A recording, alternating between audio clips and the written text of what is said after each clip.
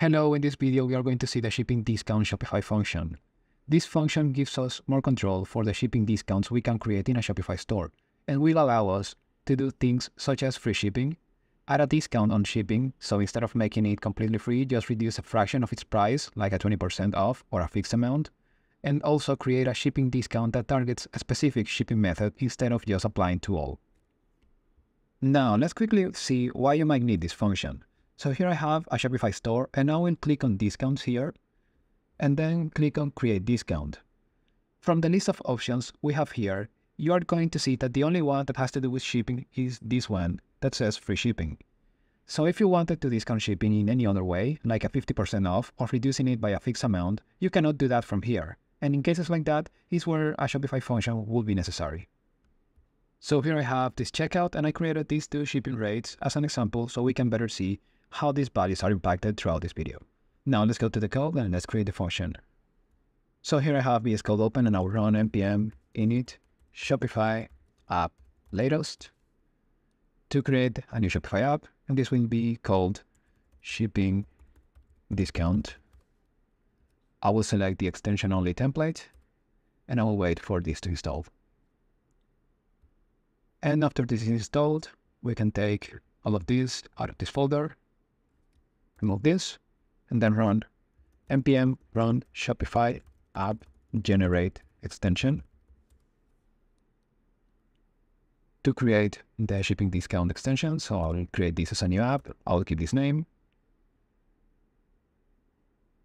And now let's look here for shipping discount shipping function. Now I'll name this shipping discount function. I will select TypeScript, and I will wait for these dependencies to install.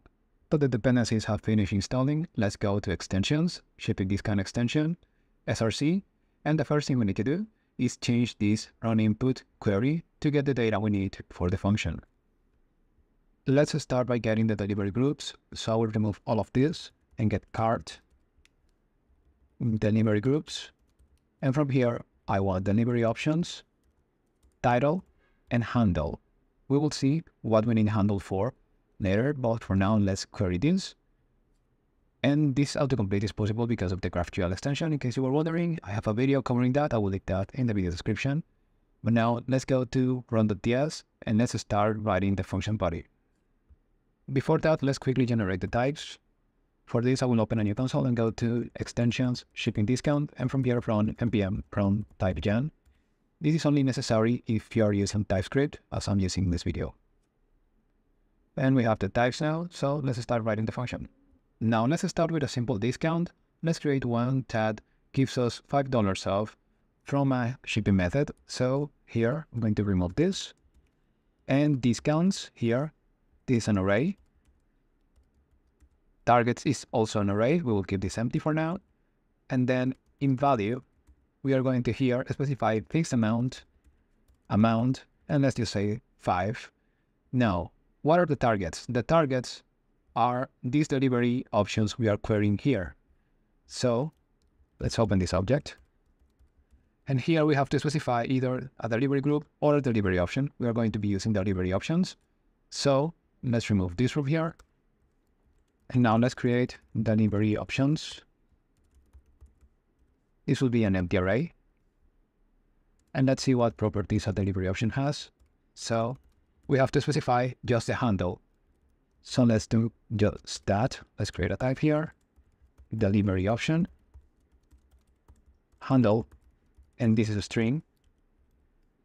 And now what we'll do for const delivery group of input cart delivery groups, and then for const option of delivery group the delivery options, we're going to do delivery options that push delivery option handle. We are going to do option dot handle. So we are pushing all the handles into this delivery options array. And now here we are going to say that targets will be equal to delivery options. Let's save this. We can also remove this line from here because we're not using that. And now let's run this and see this in action. So from this console, I will run npm.dev. It will ask me in what store I want to install this, so I will look for function shipping discount, which is a store I will be using throughout this video. And now I will press P to open this in the browser. And we are asked here to install this. We can see on Reddit that there is a missing provision here because we are going to need to create a discount code for this to work. So let's quickly fix that. Over here in shopify.app.toml, I will add this code, write discounts. I will close this and now run npm run deploy to the Shopify node that we updated these codes.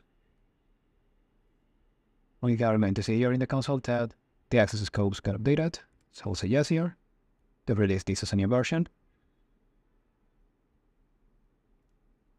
And then I'm going to run once again npm run dev to open this locally and update the scopes so we can install this function. So here I will press P. We can see here discount codes and promotions. Let's update this.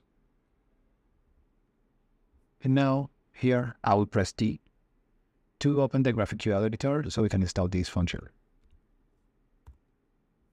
Now we have to get the Shopify function ID, so I will get the first 10 functions that I have installed. And I will get their ID and title. In this case, I just have this one installed, so I will copy this. And now we have to create a mutation here. Discount mutation. Discount code app create. Code app discount. And here we have to specify function ID. Like this. We also have to give this a title. So let's give this shipping discount. We have to give it a start date. So let's just say January 1st. And we also have to specify the code. So let's just say here shipping discount. And copy this. And now from here,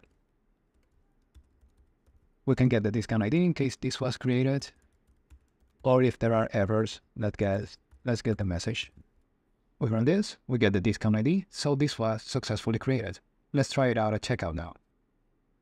So here now, I will paste this discount, click apply, and we can see that we have $5 off from both of these methods. In this case, this one is now 55 and this one is now 55. We can update this to, instead of a fixed amount, let's use now a percentage. So let's remove this percentage here. And the value, let's say that we want to give this a 50% off. I will remove this from here, refresh, paste again and click on apply. And now we have a 50% off. So this one is still 5, but this one is now 25. You can say that this updates over here. We can also only target a specific one of these methods. So over here, let's say that we are pushing only if option.title is equals to premium. So we are only going to be discounting the premium shipping method. Let's save this. Let's remove this. Refresh. And now you can see that the economy method is still 10 even though the discount is applied, but the premium one is 25. And as this is a function, we can use in the body of the function anything we can query. From this, run the GraphQL. So for example, let's query the cost of this card. Let's get the subtotal amount. From here, let's get the amount. Let's update the types. And from here, let's say that the value we want the discount to be is 5% of the subtotal amount. So let's remove this percentage from here. And instead, once again, let's go to fixed amount, and we are going to get input.cart.cost, subtotal amount, and multiply this by 0.05. Let's save this. And now, once again, let's remove this, refresh the page, and apply the discount. And we are seeing that the premium shipping method is off by $30 because that's the 5% of the $600 subtotal. If we add another item to the cart, like for example this one, and go to checkout again, let's input an address.